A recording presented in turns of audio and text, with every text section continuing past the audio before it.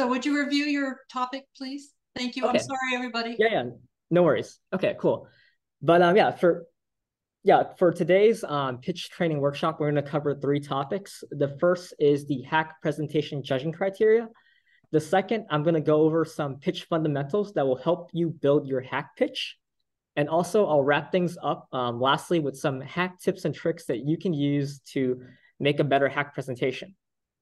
So let's jump into the presentation judging criteria, because to ace the test, you have to learn what they're testing for. So the goal of today's workshop is to learn the fundamentals to build a HACC pitch. So if you look at the presentation judging criteria in the HACC website, there's 4 categories. The first is requirements. How well does the system satisfy the requirements of the challenge? The second is originality and design. To what extent is the solution or app creative and innovative? 3, utility and impact. Do the functional components of the solution or app seem user-friendly, or would it have seem like it would have a positive impact on the users? And 4, presentation and delivery.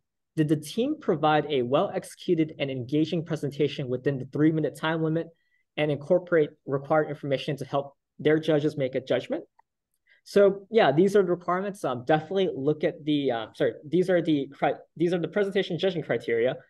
Please get to know these criteria, memorize this rubric, because this rubric is how you're going to get scored on for your HACC pitch and HACC presentation. And remember, you only have 3 minutes, so practice, practice, practice.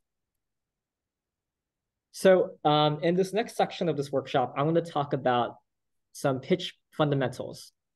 The first is the bar pitch, the second is the elevator pitch, and then the last is the HACC pitch, which we're going to make by combining the bar pitch and the elevator pitch. Learning these fundamentals will help you form your HACC pitch. And the cool thing about all these pitches is they scaffold upwards, meaning that if you have your bar pitch, that bar pitch will help you build out your elevator pitch, and that elevator pitch will eventually help you build out your HACC pitch. So let's jump right into it. So I'm going to first talk about the bar pitch. And the bar pitch is usually about 20 seconds long. The reason why it's called a bar pitch is the same scenario is that you're at a bar with a stranger, an old friend, a relative, someone who you don't really talk to a lot or is in like your friend circle. And then they ask you, oh, what do you do? Or, oh, what is your HACC solution? Your response or your bar pitch needs to be basic and straight to the point. The goal is not to overwhelm the person you're speaking to with a bunch of details, but the goal is to build excitement and interest to the person that you're talking to, so that you can set up the next set of conversations or the next meeting. So just get basic, straight to the point, and build excitement and interest. There's a bunch of ways to do the bar pitch, but the template that bar pitches usually have is something like this. App name / solution name is a product / service that helps a particular audience do something that brings value to that audience. And that something that brings value to the audience, that's what we call in the product making world a value prop or a value proposition. What value is your thing doing for that particular audience? And also for people on this call, don't worry about writing stuff down or taking notes. This call is recorded and it will be uploaded to YouTube at a later date. So just relax and absorb for now.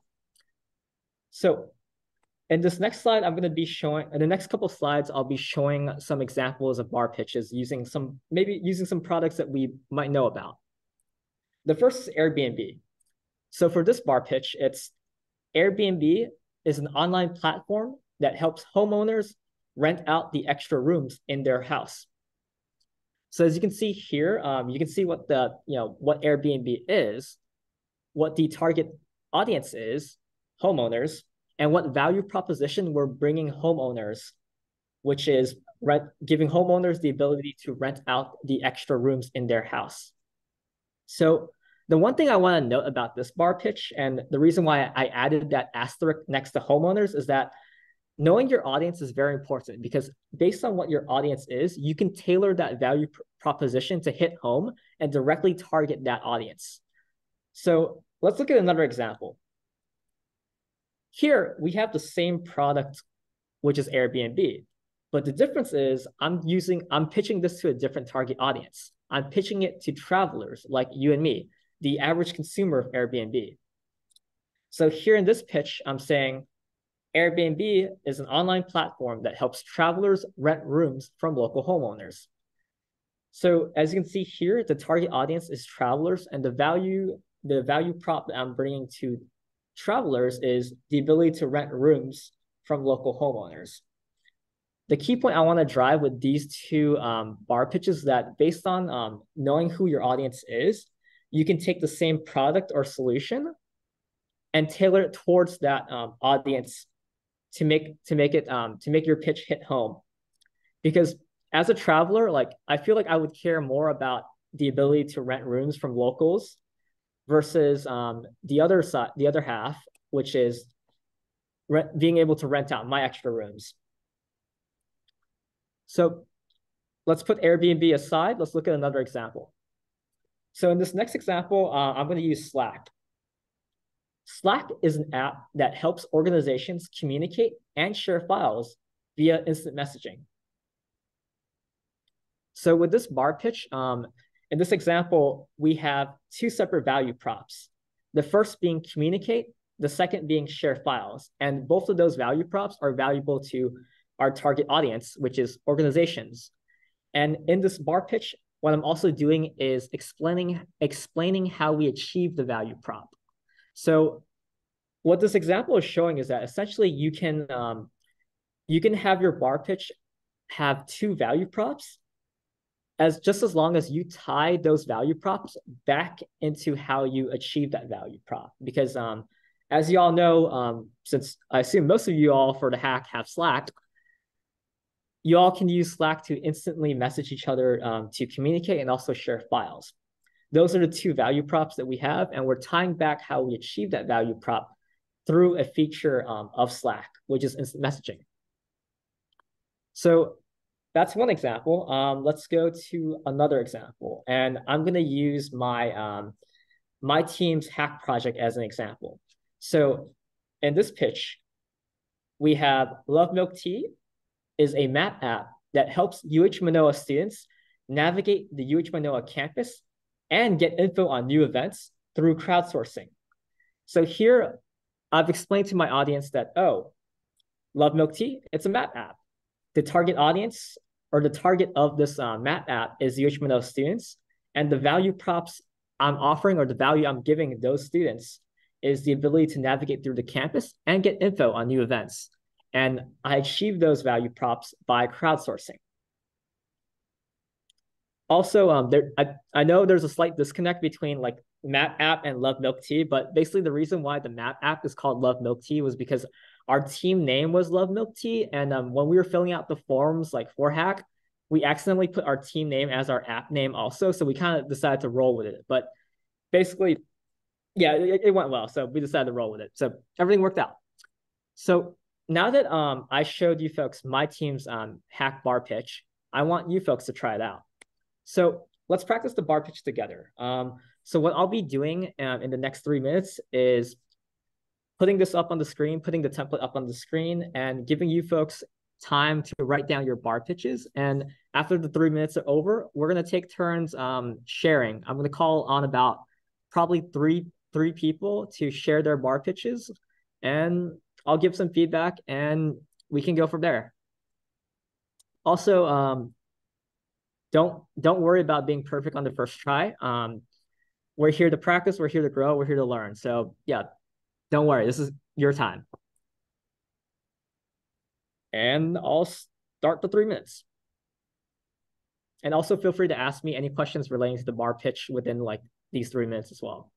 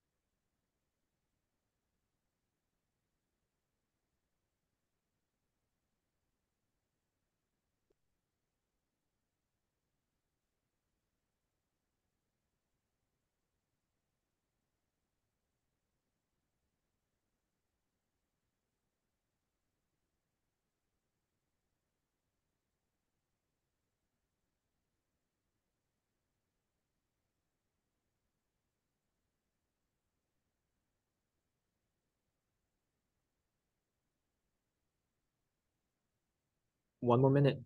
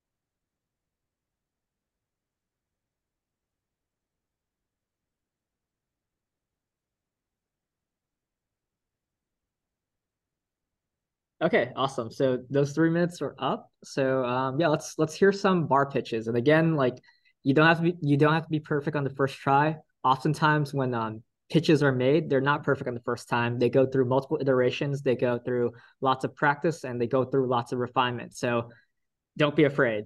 Um, but before I start randomly picking people, does anyone want to volunteer to go first? Anyone? Okay, cool. Oh, yes. I'll volunteer. I put right now we don't have like a unique Sorry. name. Sorry. When you go first, could you tell me your name and team name just so I can It's put two together? Bibiana and our team name is Bops. Okay. We don't have like a unique name for our application. Would you recommend getting a unique name? I I would say for now, like just call it Right now it's just called Bops Marine Debris. that's fine. That's fine. For now, that's fine. Um, my bar pitch is a web and phone application that helps tourists, locals, and organizations report, record, and track marine debris here in the state of Hawaii. Mhm. Got it. Okay. Yeah, no, I like it. It's very straightforward.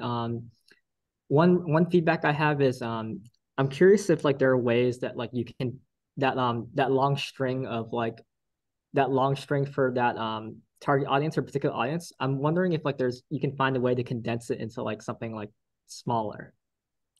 So that's a feedback. You don't have to answer or find a solution now, but it's just feedback. But aside from that, this is like a really good first pass. So thank you for going first.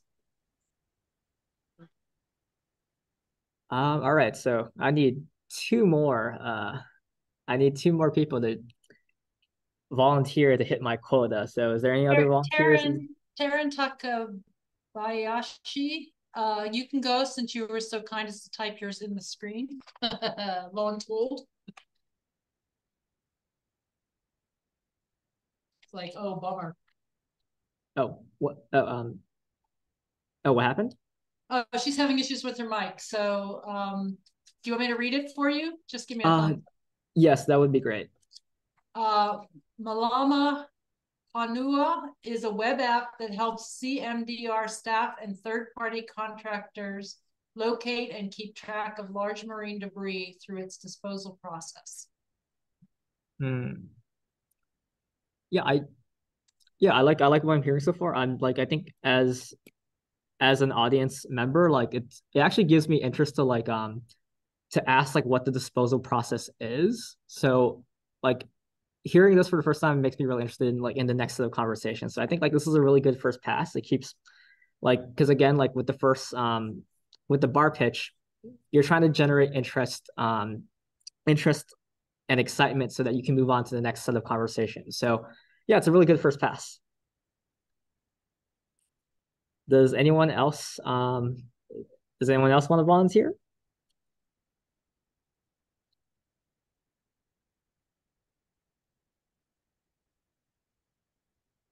They All just right. pick somebody.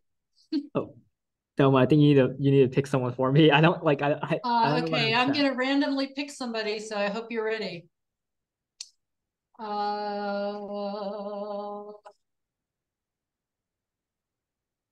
Jacob, how do you feel about saying something?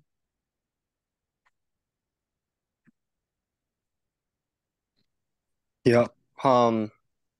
So I'm Jacob from team T777 plus. We don't have an app name right yet. Yeah, Don't we worry. don't have like but it's an application that serves like client or like clinics to connect with people that need to find clinics. Mhm. Okay.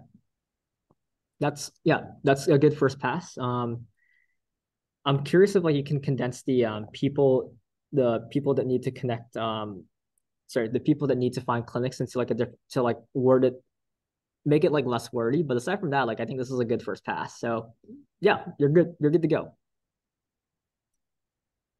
So yeah, thanks. All right, cool. So I'll move on to the next slide. So we're done with the scary sharing part. But yeah, overall, I think everyone that shared have a really good first pass. So yeah, it's like props to you folks. Before I close off the bar pitch section, I do want to share you folks one quick formula that I use to remember like how bar pitches are structured. And this is an important formula because it's also the same one I use to remember talking points during interviews, and also the same one I use to like build the bullet points in my resumes. Because essentially what an interview and like a resume is they're kind of like mini pitches that allow you to sell yourself to your prospective employer so that you can move on to the next like set of conversations, whether it could be like, you like pay discussions or like the next round of the interview. So that quick formula is we do X for Y by doing Z. So very important formula to keep in the back of your head, especially since we have like a lot of like college students like and a lot of like high school students like in this call who may be looking for like their next like job or internship. So yeah, that's it for the bar pitch section. Next up, we're going to talk about elevator pitches. So elevator pitches are around 60 seconds, and the scenarios that you're in an elevator with a VIP and you only have 1 minute to get their attention and set up the next meeting. And the thing about elevator pitches is that knowing your bar pitch actually helps you build your elevator pitch. So the elevator pitch has three components. The first is the intro, the second is the problem statement, and the third is the ask. For the sake of this hack workshop, I'm not going to be focusing on a lot of the asks because I feel like everyone here kind of has like the same ask, which is basically to win the hack competition or to get downloads for their app or service. So like, don't worry about the ask for now, but I will be talking about what the ask is at the later end of the section. So let's talk about the intro. So the intro for the elevator pitch is essentially who you are or what you do. And this is pretty much your bar pitch. So because we practiced bar pitches in the last section, we already cleared off the intro requirement in our elevator pitch. So we can check that box off and give ourselves a pat on the back. What we haven't done yet is talk about the problem. So the problem or problem statement is essentially what is the problem, who has the problem, and why is this problem important? So a really good tip to building a good problem statement is to find a way to put your audience in the shoes of your users, because at the end of the day, like especially at like a hackathon, a lot of groups are going to go up, a lot of groups are going to pitch, but the audience will probably have around the same question after everyone goes up. And that question will probably be something along the lines of, why should I care? What do I get out of this? What's like the benefit of this? What's like the negatives of this? Like you have to find a way to put your audience in the shoes of your users or the people that you're helping to make them empathize with you.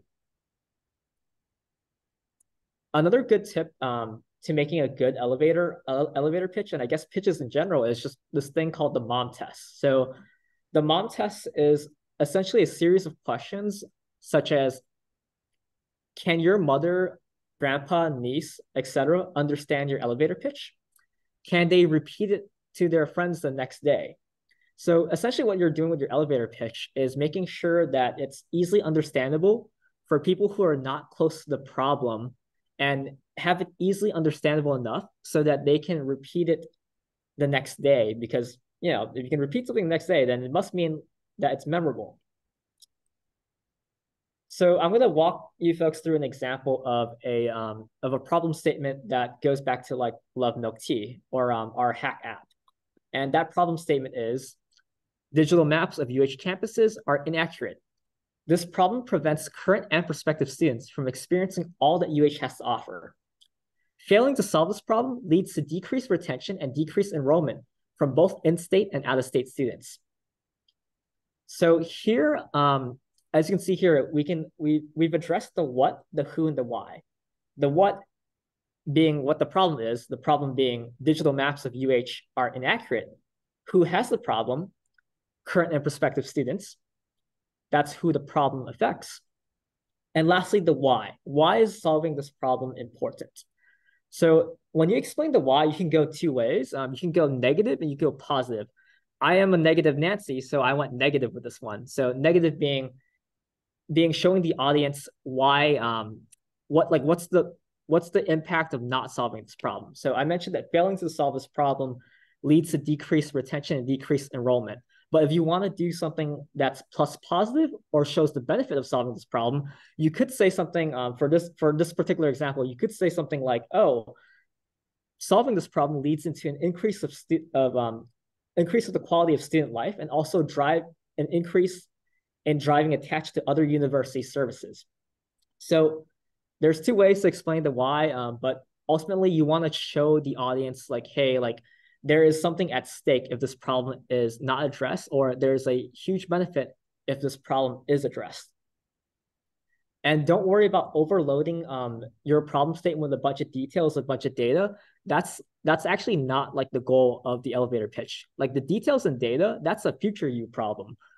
What we're trying to accomplish with the elevator pitch is actually like, you know, gathering interest so that you can move on to the next meeting or next conversation. So I know I talked a lot, so I will move on to my next slide, which gives me a chance to hear you folks talk. So I'm going to leave this slide up and give you folks 5 minutes to start generating out your problem statement. And yeah, we're going to take 5 minutes to think up of some problem statements for your particular HACC project. And after those 5 minutes, I will be calling folks up if they choose to not volunteer. And yeah, we can start the 5-minute timer. And remember, this is just practice, so no pressure. We're here to get a good running start so that we can iterate in the future. And yeah, I'm going to click timer start. And within these 5 minutes, I'm open to any questions that you folks have regarding problem statements or elevator pitches.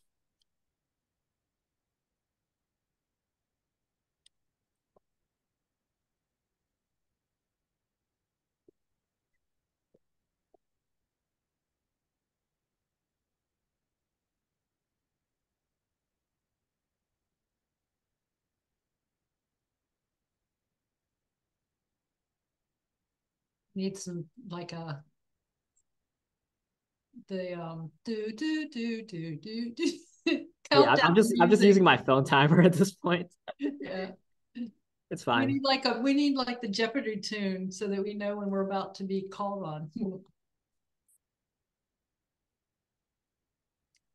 makes it scarier.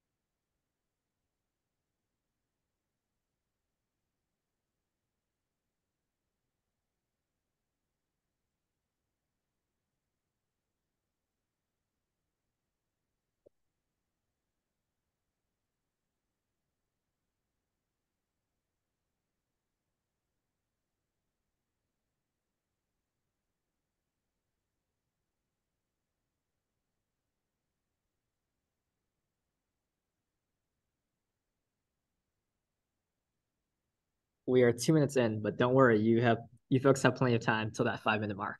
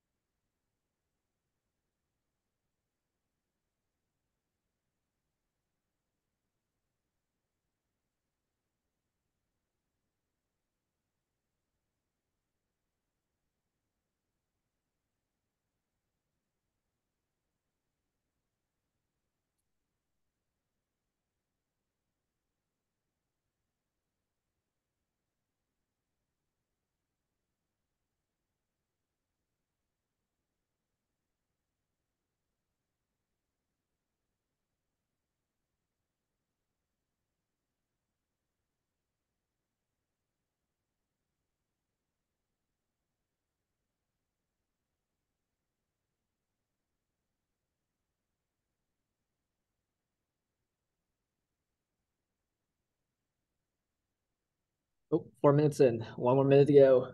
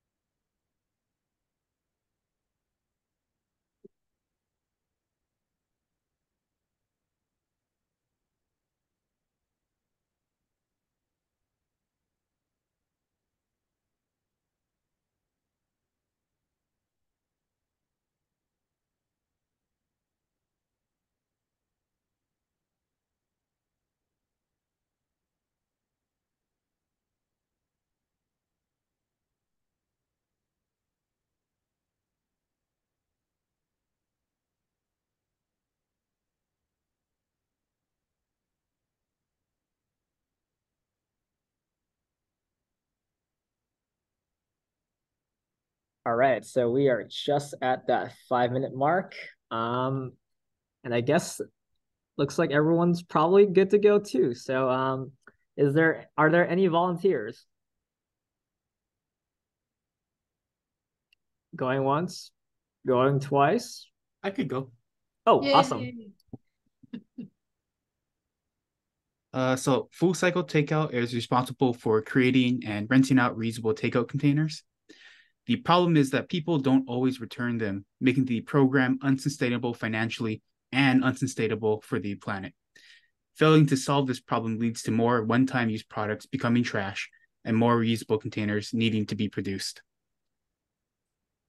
Awesome. I really like that. That was a good first pass. Like you definitely like illustrated what's at risk. Like, and I think like, one if I were a judge, like maybe one follow-up question I would ask is like how is it like unsustainable financially? And I mean, kind of obvious, but I'm very curious what's at risk like in the monetary value. But that's just me asking because I'm curious, and you've definitely succeeded in making me curious to move forward to the next conversation. So this is a really great first pass. Anyone else want to go?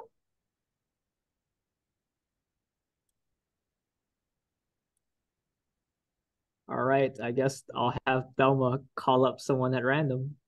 Okay, Sage Suzuki, you're on deck.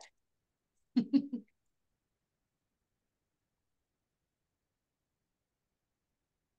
right, Sage is not responding. Sage, are you there? Oh, Sage, are you on mute or not on mute? There she goes.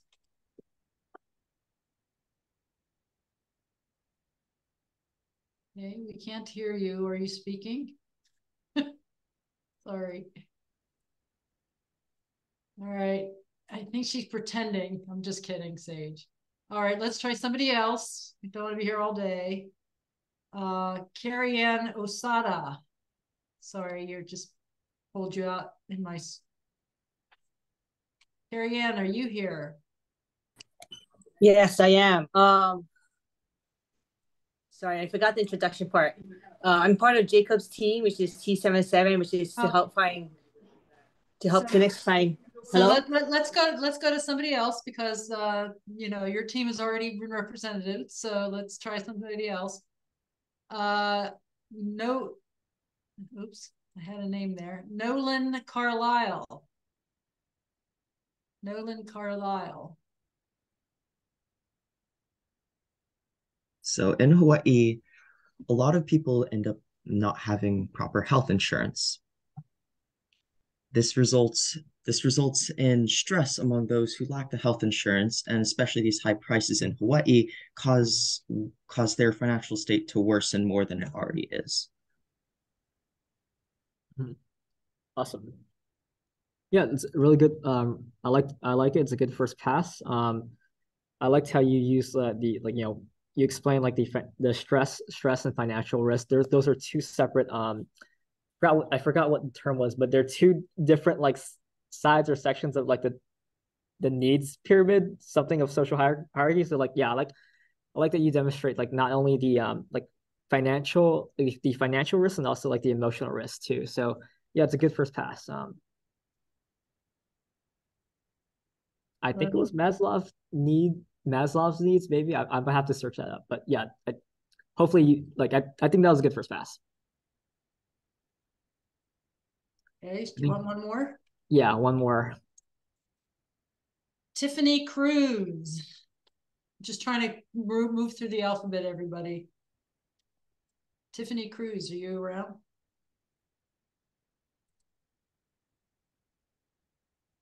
People log on and then just walk away from their computers.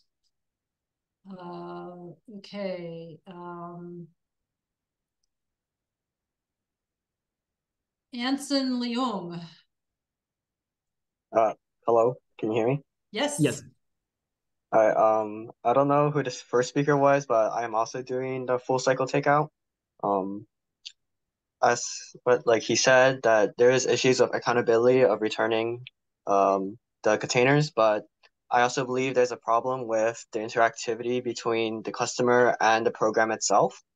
So by making it a bit more efficient of renting out the containers, it will allow for more customers to participate within this how to say this in the reduction of single-use containers and utensils. Okay, got it. Yeah. No, thanks for the first pass. Like I like that for this one. Like you went with because I think when your partner went first, he went with like he took the option of explaining like what's at risk, whereas you took the option of explaining like the opportunity of impact and getting like more people to onboard to that program. So yeah, I appreciate that like two of you folks from like the same team were able to take this problem statement go different ways. I think like if I were like a judge, I would definitely be more interested in like asking for what do you mean by like interactivity and go from there. But overall, like yeah, thumbs up. Like and so good first pass. If I can read you one more, since it was they did bother to put it in chat, if you don't mind. Yeah, go for it. Healthcare Wahoo is an app that helps uninsured people in Hawaii find affordable healthcare with the touch of a button. Currently, there are very few open resources for uninsured people to use. This leads to people not having the needed resources to provide themselves with the needed healthcare. Very good. Yeah, no, that's good first pass. I like the fact that you mentioned touch of the button because that's like kind of like sprinkling like a little bit of value prop, and also I think you've definitely hit on one of the criterias or like categories we had on the rubric, which is making sure things are user friendly. Because I'm sure people want like a seamless process for anything that they do. So yeah, it's a good first pass. Thumbs up. And all right, cool. I think this is it for the elevator pitch section. So yeah, essentially like this is what the elevator pitch is. It's the intro, it's the problem statement, and lastly, usually traditionally like for elevator pitches, they always end with an ask. And it ends up becoming like something like, oh, what it ends up becoming what you want to get out of your pitch, basically, whether it's like more funding to like fund your app or startup, more downloads for people to try your app, or even like a follow-up meeting or the next steps. So for the hack pitch, you don't have to think too hard about the ask. Just make sure you keep these things in mind when you're building elevator pitches in the future. So yeah, that's it for elevator pitches. So now we're going to talk about the hack pitch. So essentially what the hack pitch is it's a 2-minute presentation with a 1-minute live demo. And in the hack pitch, it's basically your mission to convince the judges that your unique solution is the best. So if we take the hack pitch, we can break it down to 4 things. Essentially just an intro, basically who you are, what your names are. The bar pitch, which is what we practiced earlier today, the elevator pitch, which we definitely got down, and wrap all those things up with a bit of detail and elaborate. So essentially, it's just taking everything that we've worked on already, putting it together and elaborating. And with the details, you can talk about things like specific pain points, who is affected the most, why your solution is needed, why your team rocks, or what innovative technologies and data that were used to build your solution. So there's a bunch of ways that you can sprinkle detail on your hack pitch that can make it stand out to a lot of your peers. Because I know like one thing about hack is like, there's lots of like challenges, and sometimes when two challenges like have the same solution, I think like the one thing that can help like get one over the other is the pitches. Like that's gonna be one factor in like how you make yourselves different from like another team that has a similar solution or doing a similar challenge. So let's break down the hack pitch. So the hack pitch is essentially 3 parts. The intro, which is the intro plus bar pitch. It's essentially who you are, what you do, and what your solution does. The second part is the elevator pitch, which we just practiced. Elevator, you want to focus on the problem statement, the what, the who, and the why. And lastly, you want to wrap things up by explaining some details about your solution. You want to address things like, why does your solution actually solve the problem? How is your solution creative/innovative? How is your solution user-friendly? What's the impact of your solution? And make sure you do all of these within the 3-minute time limit, because you also have to allocate time for like a demo as well. And the key thing about the details about these things that I listed down, the details about solution section, is that it's mostly freestyle. You don't have to follow this format, but this is the best format that I think hits all the check marks in the hack rubric, which is here.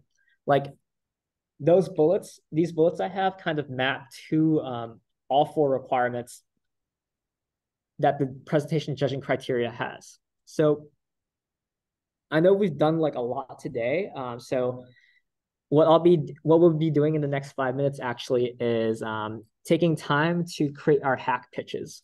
So what I'm gonna do next is give you all 5 minutes to basically write up your entire hack pitch end to end, from the intro plus bar pitch all the way down to like the details about solution. So yeah, let's take 5 minutes to do that. And after that, I'll be calling 2 lucky. We will be calling up 2 lucky folks to share their hack pitch. And don't worry, like this is just practice. It doesn't have to be perfect on the first try. We're here to learn. We're here to have a good stepping stone so that we can take the pitches we make, take it home, share it to our friends, and like get feedback from our friends, and then iterate and improve. So no pressure. With that said and done, I will start the 5-minute timer. And again, like I am open to any like pitch related questions within these 5 minutes. So yeah, let's start.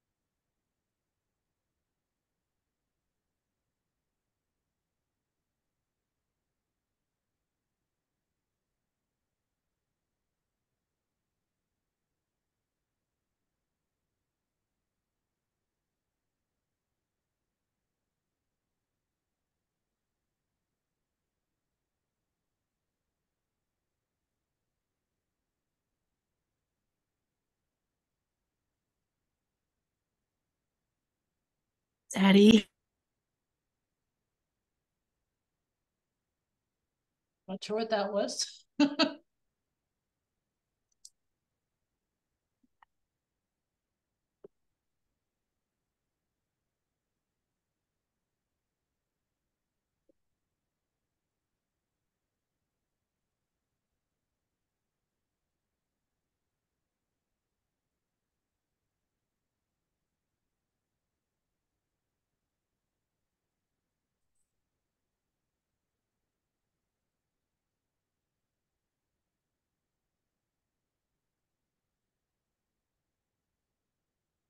Mom.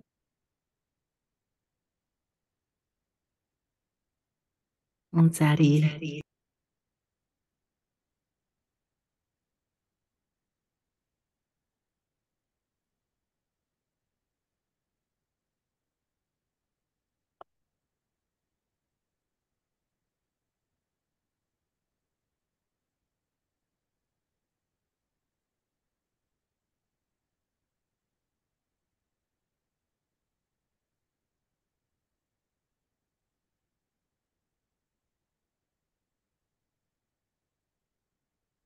So the bar pitch, just so you know, is essentially your value proposition. Who you are, who you No one serve, cares. and what you do.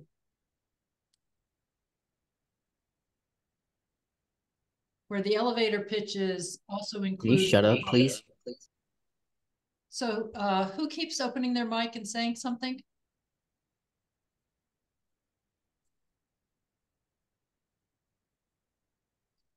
I can't. Miles?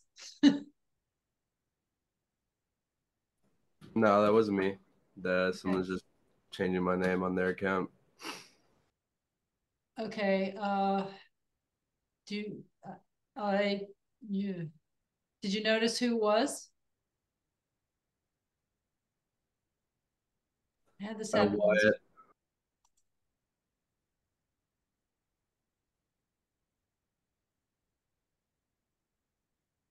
Okay.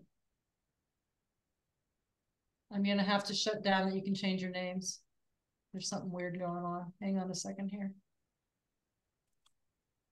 Okay, so do you see anybody with the same name now because I did that, or did they just leave? Okay, there's no Wyatts here anymore. They must have left.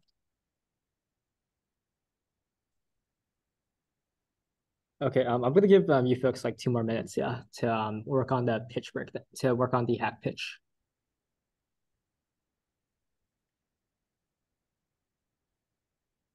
Okay, I see.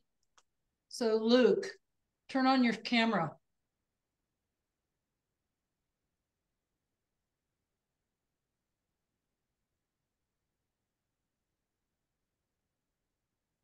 So Luke, if you don't turn on your camera and say something to me right now, I'm going to be throwing you out of this event.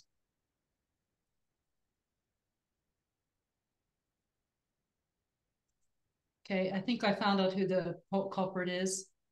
He's being removed.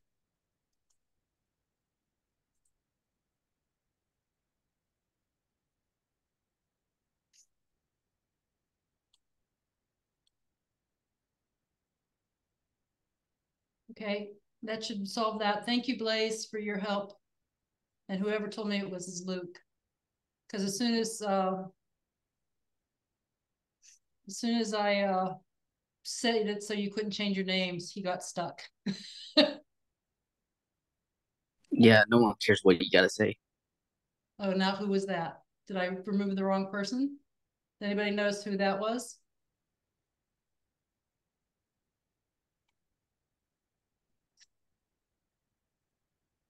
I can't turn off your mics.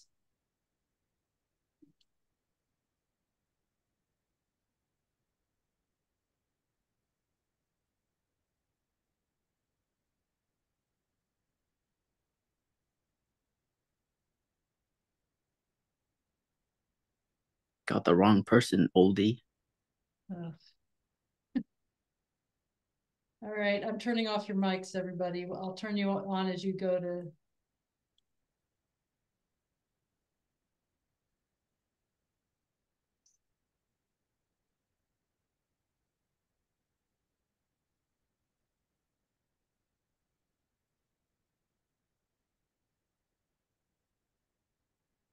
Okay, cool. So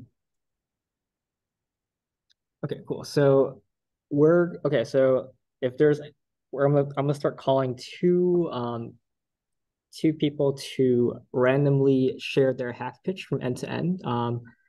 So let's start. Unless Delma, could you actually look for someone at random for the Yeah, first as the first person to get voluntoed? yeah, I'm gonna search for somebody at random and I'm gonna ask you to turn on your mic. Okay? Because that's the only way you can do it now. I had to shut down your mic so that person could stop interrupting. And if Luke was a legitimate person, I'm sorry. Apparently I kicked out the wrong person. So,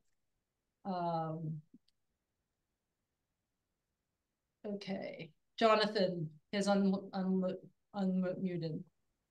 Sorry, I'm not gonna lie. I don't really have a hack pitch prepared.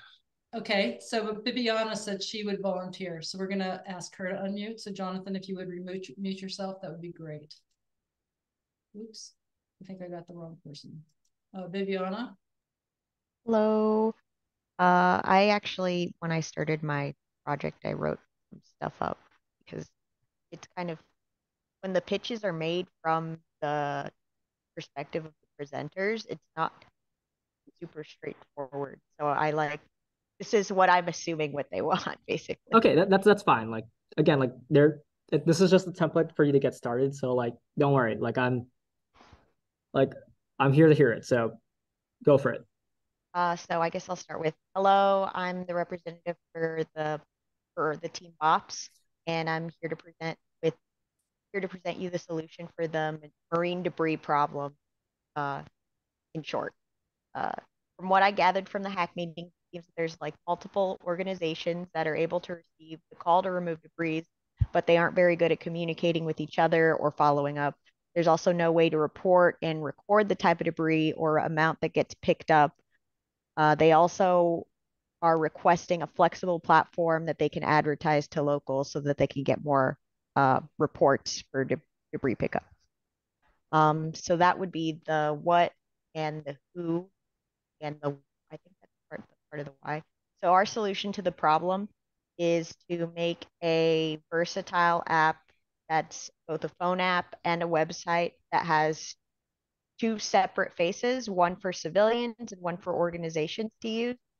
The civilians would have the option to report anonymously, and the organizations have the option to file reports upon completion of debris pickup, as well as view civilian reports in a list form and be able to use the platform to kind of step by step go through their process and track where the debris is going and changing, and how it's changing. Mm-hmm.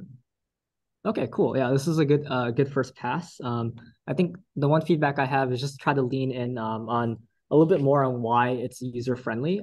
Aside from just like listing all the features that you have, and maybe like in the demo, that's where you show off like how it is user friendly. But as far as like what we have, like it's pretty good. It checks off most of the bullets on the hack rubric. So good first pass. All right. So another one, you want one more? Yeah, one more. Okay, Giorgio, I'm gonna ask you to unmute and ask you to provide your stuff. Hello. So currently don't have a name as well, so I'll just call it Frosty Ice. Yeah, Frosty Ice is a web application that helps CMDR efficiently manage debris reporting through a centralized communication and reporting system. The existing marine debris reporting system is disorganized and inefficient. This problem prevents CMDR from keeping accurate data and managing marine debris removal. Failing to solve this problem can lead to debris buildup in the ocean and reduced funding. Regarding the details, I didn't write the details down, but I can say, let's see. The solution solves the problem by providing a place where people involved with removing the debris and collecting data can communicate. And it is a mobile responsive application. Yeah.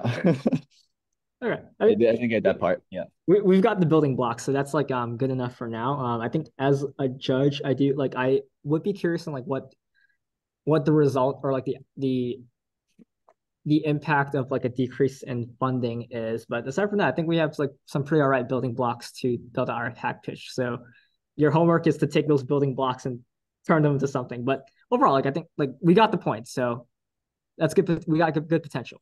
So thanks, Giorgio. Thanks, Chris.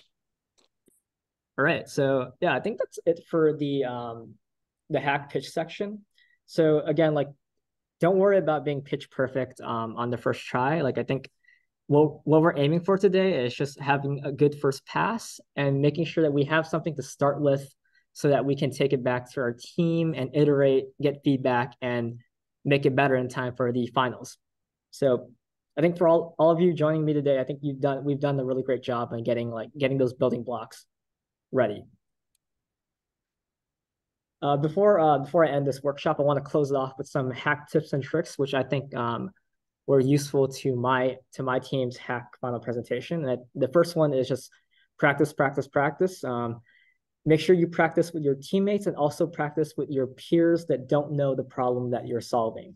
Like I want you to get feedback and iterate on that feedback. And also I think the HACC finals are like in person this time, but if you can, try to practice on like equipment or like hardware that's kind of similar to what the final presentation is using to help you iron out any technical difficulties that might occur on the day of the presentation. The second tip I have is make your audience feel something. Like if you can make the audience laugh or cry, they'll remember you. So make sure you're creative, make sure you're engaging, and try to have fun with it. It's a lot easier to handle these things if you think of it as sort of like a project presentation in like a normal high school class versus like a final competition. Like that'll help you with your presentation jitters. The last tip I have is think impact and think value. Think about what impact and value that your solution can bring to users, not only in Hawaii, but like throughout like other parts of like the US or like, you know, other parts that's not within the scope of your current problem. Think about how your solution can scale and empower others outside the problem space. And yeah, that's pretty much it. That's pretty much my workshop and presentation. I'd like to thank you folks for having me today. And I'd like to say good luck for your final HACC presentations. If you're interested in my career, I have a profile on LinkedIn. I'm also active on Tech Twitter. It's called X now, but this is the old side, but like Tech Twitter /X, whatever they call it now. And also, if you're curious in the product that I manage, it's called Windows Terminal. We're a completely open source application. So if you're interested in seeing the code, check out our repo on GitHub. And if you have a cool feature request, submit it as an issue. Or if you find bugs, submit that as an issue as well. And yeah, that's all I got. Thank you for having me.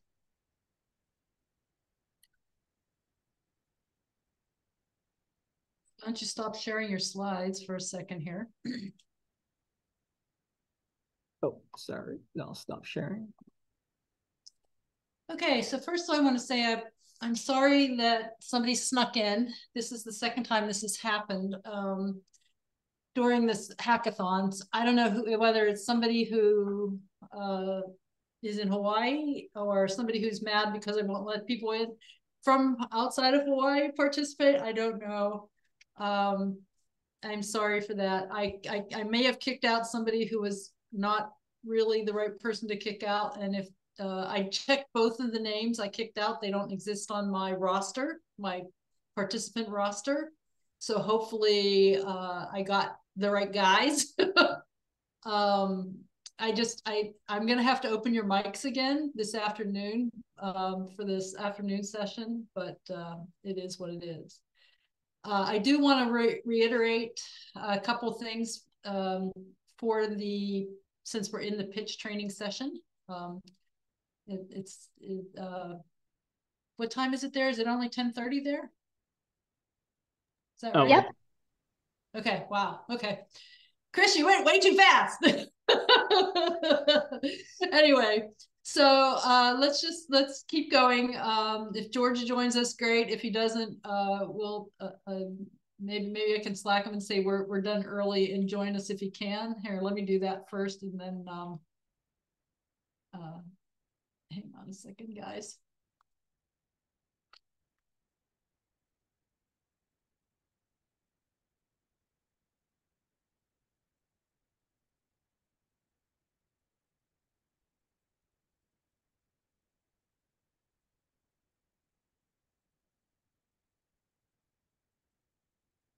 Does anybody have any questions for Christopher while I'm typing? This is a good time to ask him, and it could be anything. He likes to answer questions on how he got a great job from Microsoft after doing such great jobs on the event HACC event. So, anybody have any questions for Christopher today? Oh, you can't open your mics.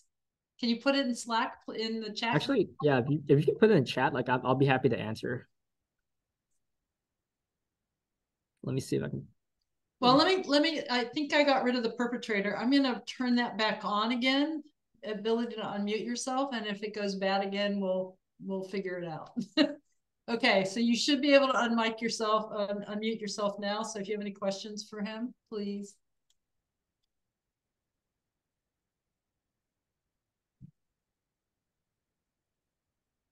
Going once, going twice.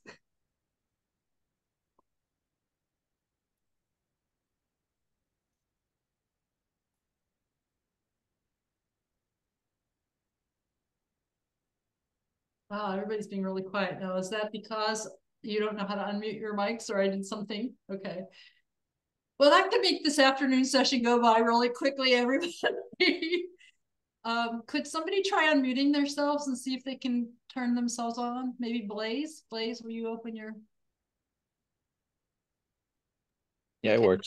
Okay, perfect. Okay, so test. Let's see, there is some new messages. Hang on a second here. Okay, got some thank yous, Christopher.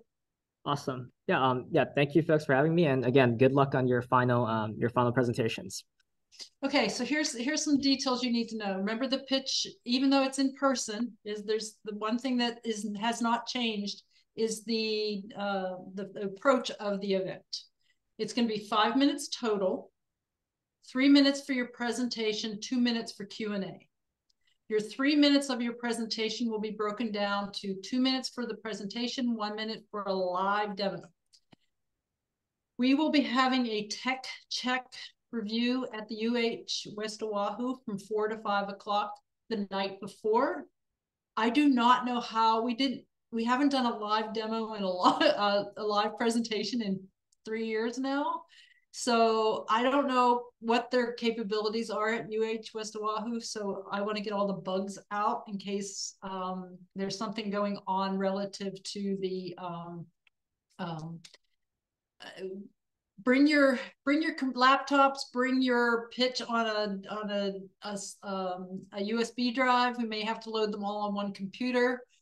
And we want to do that the night before so that we're not trying to do that in the morning and scurrying. Make sure your live demo, we will have access to Wi-Fi. Make sure your live demo portion is something we can type in as a URL. I don't know whether we can plug in phones or plug in, so we're going to have to test all that. So if you're going to do something unusual, meaning not a URL that we type in and then play show your demo, we'll need to figure that out. Okay. Remember, your demos portion are not a recorded session. It's not you doing a little 1 minute video of your solution. So we've got to figure that out. And so be aware of that as you're working out how to provide your presentation. Now you need to provide this information to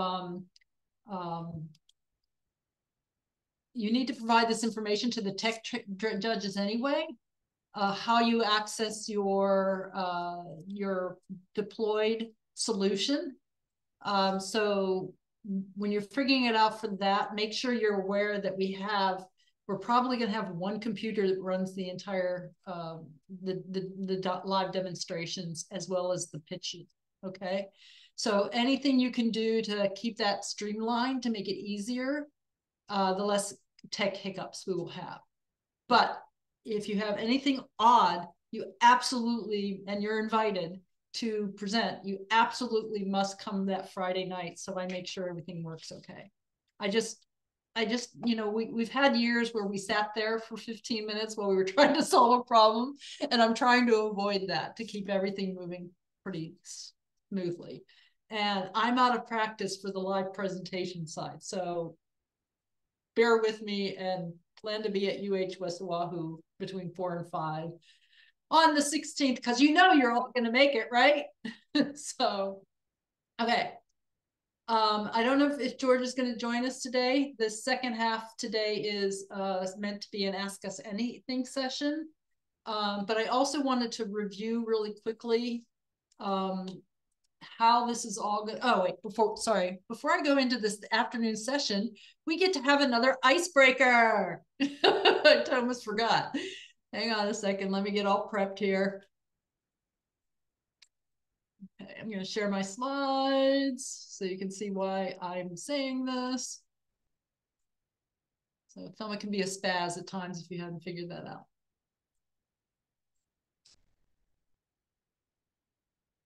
Okay, so our afternoon, this second icebreaker contest. Again, we're going to go to the 8th person again, and you're going to wait until I send the words go, go, go into chat, right? And this is for the $25 Starbucks gift card. And remember, you need to be present to win. So if you're going to leave, don't bother answering this question. The question is, which do you prefer, Black Friday or Cyber Monday?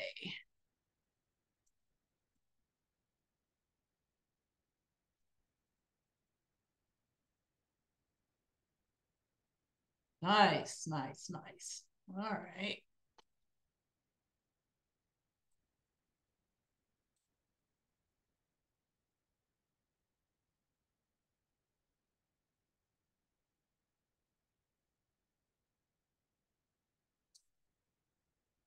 All right. Well, thank you very much for playing with me today. I will be calculating the responses, and so Christopher, can you tell us a story about how I'm going to ask you a question so I can go figure out who won this session before I go into the afternoon session. So I'm going to put you on the spot and ask you to tell us why you learned the pitch training, learning how to pitch was really good. I remember you talking about this last year, and I'd like you to share that story again, and how you found it really helped you with your job choices and things you ended up doing for Microsoft. Would you share that story for us briefly, please? Oh yeah, so sorry, your question was like, why did like my team and I like chose to do the hack and how it helped out long term? No. The question is how learning how to be a better pitcher. Okay. Impact your career choice. Okay, got it. Okay, awesome.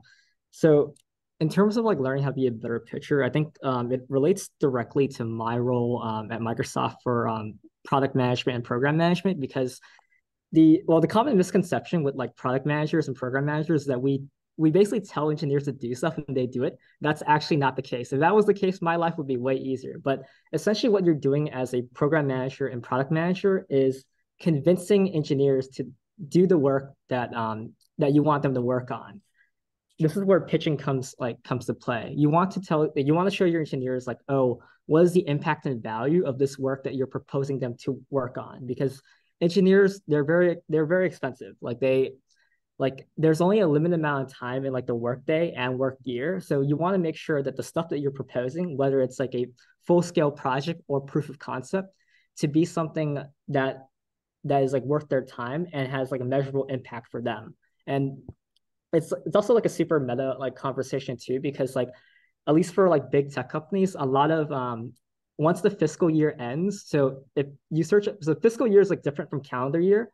If you search up fiscal year, it goes in a different it's a different schedule. But essentially at the end of the fiscal year, a lot of these big tech companies, they have year-end reviews on why on like how much impact that you particular as an individual in the company has made at the company. And you want to convince and drive your engineers to work on the most high impact things possible so it looks better on them and also on you, because that's how you empower others.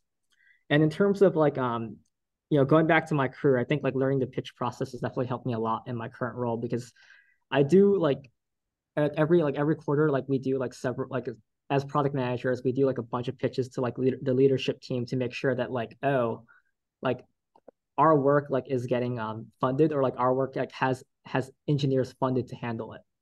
And oftentimes like some of my work, like, or some of my pitches, like they fail or like they don't get approved, and some of them do. It's failing and like learning from your failures and moving onward, like that's just part of like the pitch process. So that's why I stress to you folks today that like what you really want is like a good starting point, because you won't be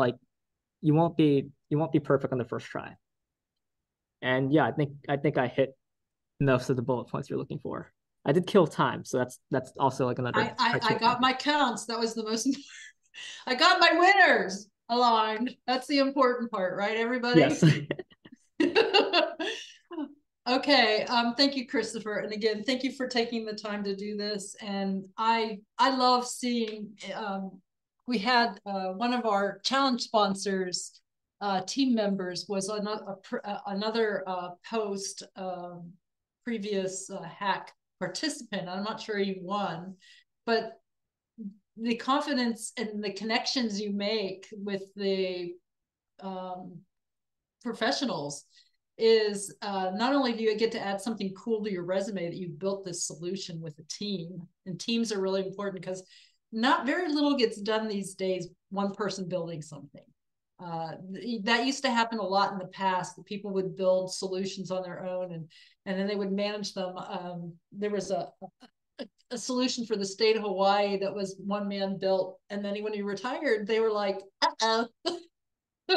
And it died. They actually had to go find a new solution. So these days, one person solutions don't fly. Even if you're an independent consultant, they usually, you're just working with another bunch of independent consultants or a team, an in-house team to build something. You're never building something one-off. Nobody wants that because it's not maintainable and sustainable. So working with the team, doing all this stuff, being able to present yourself in a good manner, the practice of presenting yourself is beneficial. Like Christopher stated, is every job interview is a pitch presentation. The product you're selling in that case is yourself. So learning how to do this is a long-term benefit to you and your careers. Okay. Somebody, Dave is asking, Dave's iPhone, not Dave, but Dave's iPhone is asking whether or not, Christopher, you would be willing to share a LinkedIn profile with everybody so they can reach out to you if they want to. Oh yeah, I shared it in the slide deck, but I can also paste the link down in the chat right now, actually. So I'll go and find that. And it takes us a little while to get recordings, as you can all tell. I think I finally got the recordings from kickoff day. I'm expecting them for over this weekend or first thing Monday. Sorry, everybody. But the slide deck, which he will provide to me by the end of today, will get up there sooner than later. So if you would share your deck with me before you sign off today, Christopher, I'd appreciate that. So. Okay, I think that's all we need on pitch training, unless you have some questions about the pitch, or for me, or for Christopher. Anything else on pitch you have to ask? Remember, 5 minutes total, 212. Okay. I see a raised hand, Courtney. So when we're doing the hack pitch, who's our audience? Like, we have the end user, the challenge sponsor, the judges, and they all, like, I guess it's different audience. They're different people who want different things. So who are we pitching to? The judges. I'm going to be blunt here. They're the ones who are scoring you. So you want to pitch to the judges. Now, our judges for this year are, once again, Doug Murdoch, the CIO of the state. So far, we have 4 other judges. our terabyte sponsors get to be judges. So Hawaiian Airlines, Transform Hawaii Government, Verizon, and Google will all have judges as well. So these are some people who have some expertise. Those last four will know what's going on. And Doug is a CIO, so he's kind of savvy too. So be aware that the governor's not watching. Well, the governor was savvy the previous one. So that's who's giving you the score. So that's who you really want to talk to. Now, we do have a People's Choice Award, which is a separate prize. And that will be, your audience will vote on who they like best. Now, if you have one of those 12-person teams, you might win just because you all vote for yourself. But I didn't say that out loud, did I? No. So your audience, who you're presenting to, is the judges. Now, we have judges, we have sponsors there besides the sponsors that are on the judging panel. We'll have an audience of about 100 people besides yourself, in addition to including yourself as the 100. The audience is about 100 plus people, okay? And then there'll be volunteers and stuff like that. But the people who are scoring you are the 5 or 6 judges. Does that help? Yes, thank you for clarifying. Mm-hmm. Okay, before we move on to the submission process and rules, that's one thing I really want to cover here because it's different now. Any other questions? And again, if you have any questions for GitHub, that's all on George. But don't ask me to address things, don't ask me to add people, go right to George. He's on Slack, he's real responsive. If you want, you can also, there's also a tech team help channel. You can ask him in there. He's monitoring. That's his channel. He's the head of the tech judges. So, and we have, just so you know, the tech judges, we have 5 tech judges. There might be a 6th one. We're still working that out. Every application that submits gets 2 tech judges to review.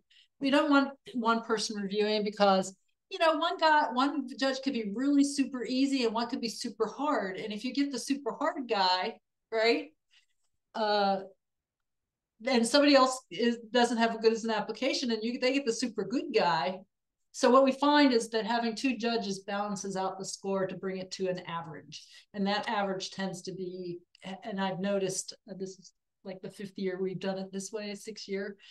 It balances out pretty well. So that's why we have 2 judges, and so I can help you with, and the actual technical tech review is managed by George. So again, if something comes up, he probably will reach out to you if there's something weird about your submission or anything like that. I do a lot of stuff for this event, but that's one thing I get to go, yeah, someone else is doing it. So please direct your questions about tech review and GitHub to George. I can answer anything on Slack, submission and rules and processes. Feel free. I will answer. I think I'm pretty good at answering you pretty quickly. So you know how to reach me. I'm on Slack. Most of you should have my email address too by this point. So, all right.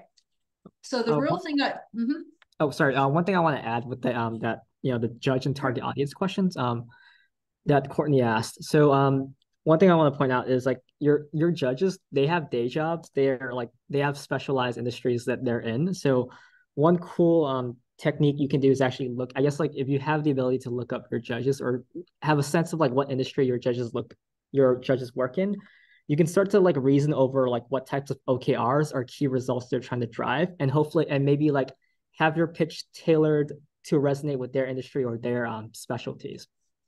I think one example is like, I think my year for HACC, a lot of the judges I felt were either in government or working with some sort of like something tourism related. So what really resonated with them was the fact that for our map app, like it's scale, like the functionality scales not only UH Manoa, but also to like place hotspots like Waikiki, because both tourists and both students, they kind of have the same issue. They want to know what's popping. They want to find stuff out. So if there is a way for you like on the HACC website to like get an understanding or like see what like where your judges come from, you might be able to like tailor your pitch to something that could resonate with them.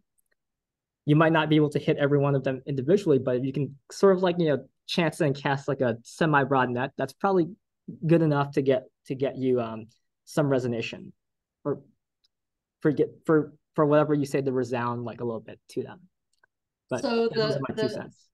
Daniel Liu is going to be one of the judges, and he's on the Google channel at Slack. So they all have profiles, so you could, reach out to them and ask them some questions. Hawaiian Airlines, I'm not sure who's going to be from there, but they're coming from the IT department. So these are guys who are building solutions for the Hawaiian Airlines apps. That's another one. Third one, Christine, is from Transform Hawaii Government, and well, she is not a coder or anything like that herself. Her organization is designed to find ways to improve and streamline the government. And this is her 8th year as a judge. She's very savvy at this point. So just, show her. And what I do is I will provide all the use cases to the judges before the final. I'll probably supply them this coming week so they have some time to review them. So they understand what the credentials are, right? They understand what the asks are from the use cases. So in fact, I'm going to bring up the screen here in a second. So you do need to make sure that you're responding to these the criteria that the judges are working on. The 4th judge is from Verizon. You guys all met him. That is Erwin. And he's had technology in his past, but he's now more business sales type tech managed guy. So again, but he understands good presentations. He does them all the time, like Christopher was describing. He does them from business all the time. So he understands when people are delivering good information. So those are your primary. Doug Murdoch is the CIO of the state. He's heard hundreds of presentations from potential providers to the state. So again, he understands when he sees it, and this is again his 4th year, I think now. I think he's been running this event with me. He's the one who hired me, by the way. So 19, 20, 21, 22. And so this is his 5th year, my 5th year of running it. So he knows what he's doing too. So again, what they're looking for is, here, I'm going to share this screen with you for a second over here.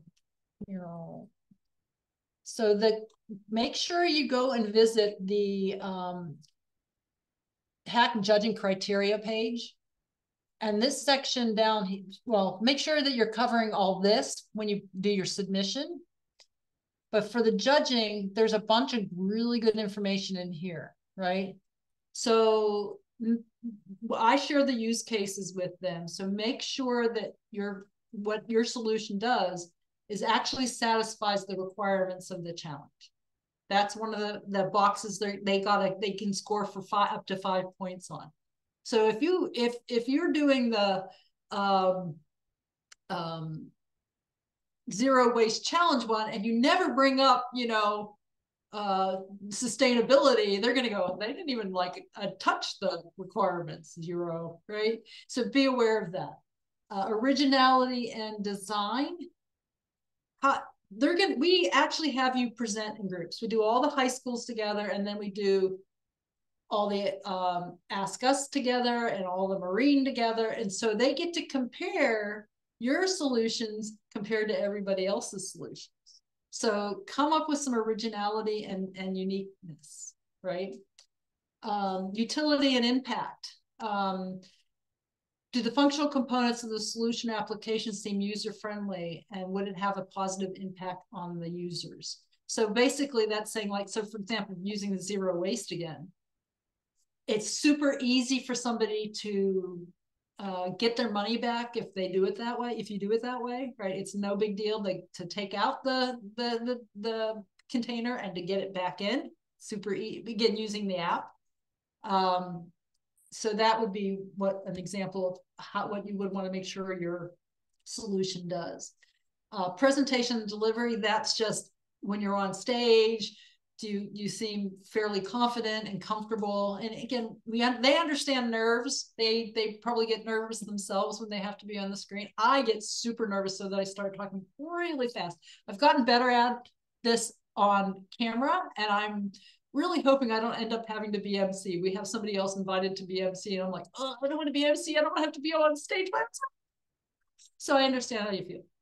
So this is this is, you know, no pain, no gain. This is a good opportunity to, you know, we used to, you know, in high school, and maybe you guys in high school do this still.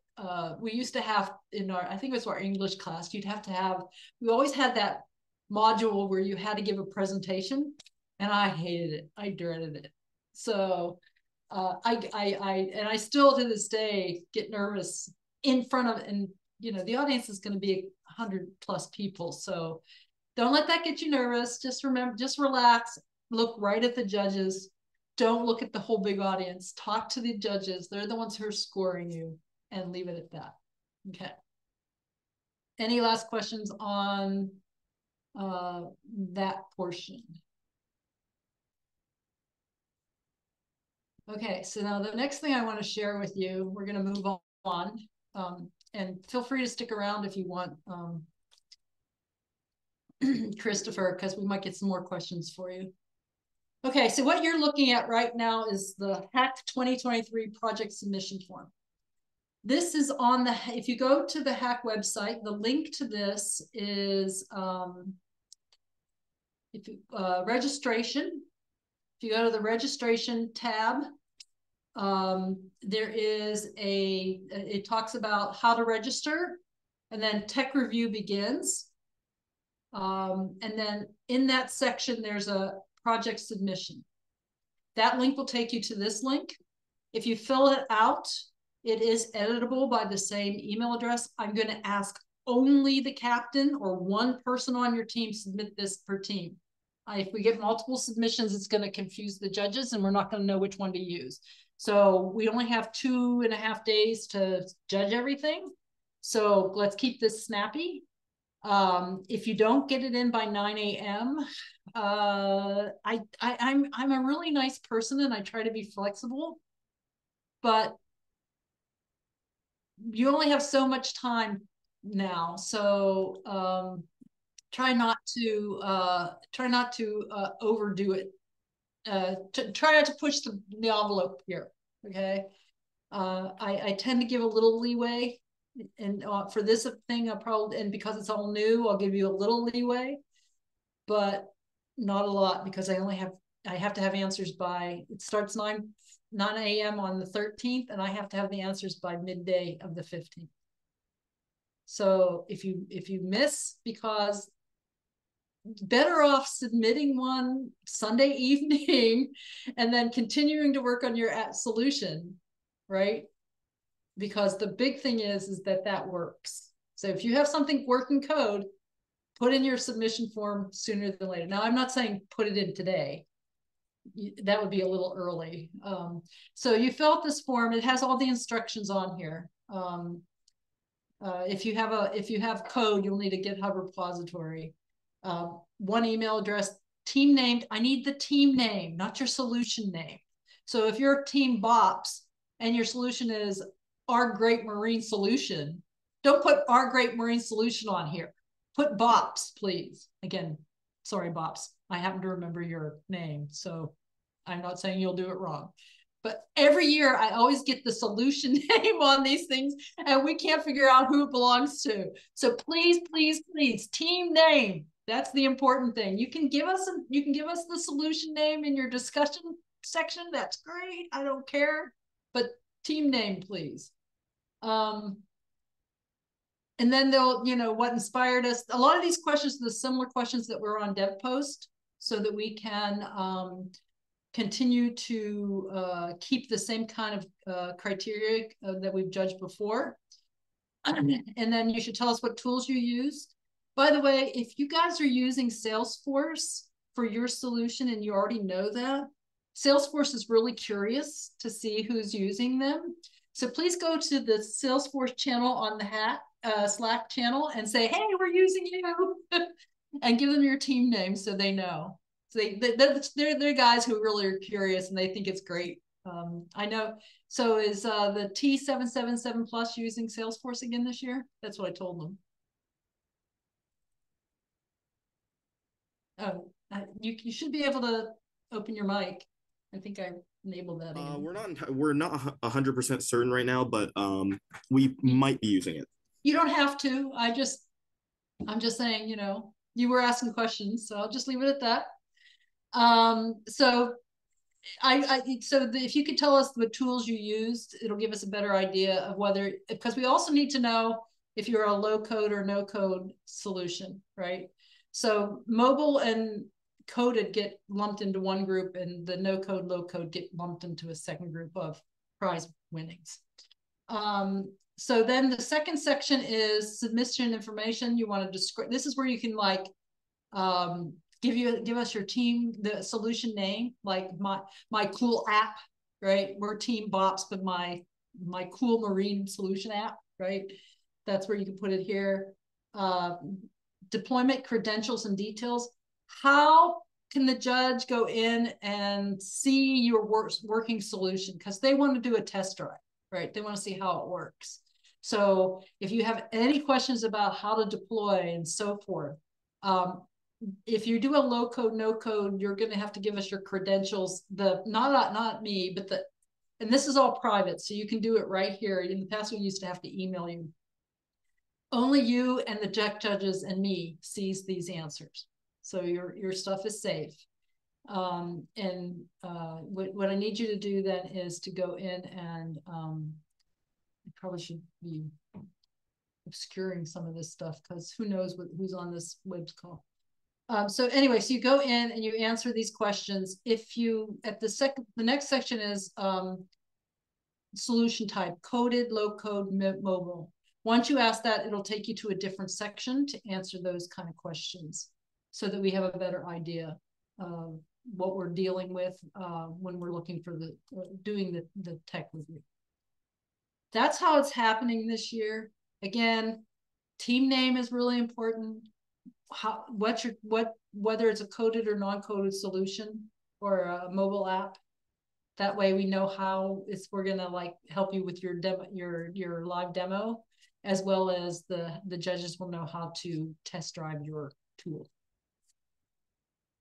That's I think that's all I know about that. I think you need to know about the solutions.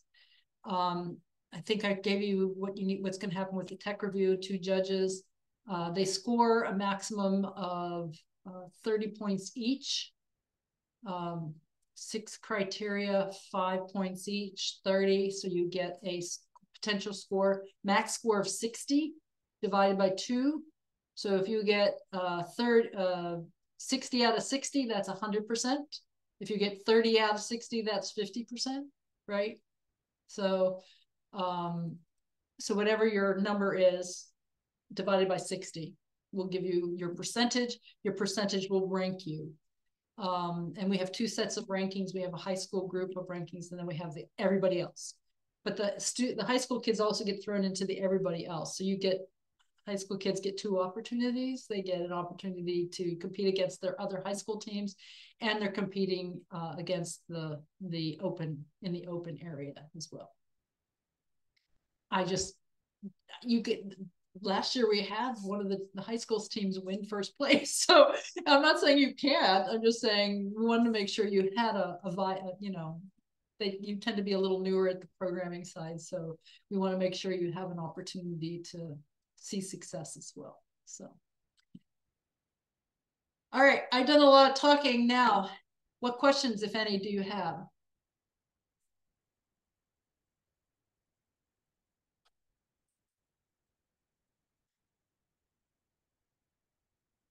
Oh, no. Okay. George will not be joining us. He tested positive for COVID this morning. Oh, no. Hate that dang thing. Okay. Are we allowed to have key cards when we're presenting? Did you hear me? No, repeat whatever you were asking. Are we Vivian. allowed to have cue cards when we're presenting? Yeah. Okay. Which is Yeah. I didn't remember from what we were talking about last time. You obviously don't want to be doing this, right?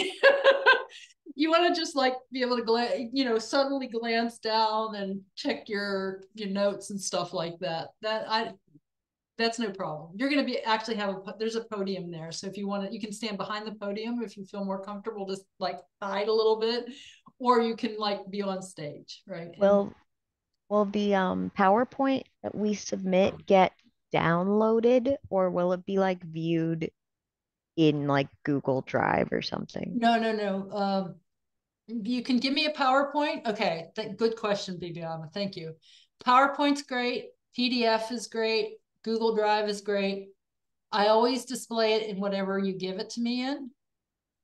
Now, I might convert PowerPoints to PDFs. That usually doesn't get all garbled, but you can't upload a PowerPoint and expect it to work in Google Drive. I wouldn't do that to you. So. Yeah, I was just wondering in terms of like animations stuff. Yeah. Yeah, if you have animations, make sure I know, so that I know to keep you in PowerPoint. We will have PowerPoint on the device we use for the presentation stuff. So, because it's a state, it'll be a state laptop in there. They have Microsoft as one of their providers, so that won't be a problem. Canva is another good slide area. Those I would download as a PDF and not have a lot of animations in it, because Canva doesn't translate. It translates horribly to PowerPoint. It translates horribly to Google Slides, but it does do beautiful presentations. So I've been using that a lot in other projects. So consider that one. It's free and it has a lot of good content there. So what else do you guys need? Questions? Obviously, George is ill, but so he might be a little slower in responding. But if you need anything, just ask. Fortunately, the tech review isn't until next Saturday, Monday, a week from this coming Monday. So fingers crossed he's feeling better by then. So, all right. Well, I don't want to keep you guys. You've been with us for a while now. Anything else for anybody else before we? Oh, prizes. I guess you want your prizes. Sorry, everybody. So submitting your project. Let me so remember, this is the section I was talking about on that on the registration form. Please come over and review this section and make sure this link right here is good for you. Okay. Continue to join us on Slack. Here's the channels. And as I was asking, if you are planning on using Salesforce, please let them know. They asked. And then here's our challenge sponsors, but I'm pretty sure you know where they are at this point. November 18th, 9:30 to 2 p.m. We usually ask you to be there by 9 in person to register. It takes a little while when you have 100 people showing up. And then the same location, again, I'll have addresses and everything. I'll post it in Slack, as well as it'll be on the Eventbrite. And then on the same multi-purpose room, we'll be doing the tech check the night before from 4 to 5 p.m. Okay, well, there's the slide we all want to see. Contest winners. Okay, must be present to win. Let's see if you're there. I gotta go find where I wrote down the winners. Okay, so favorite Thanksgiving dessert.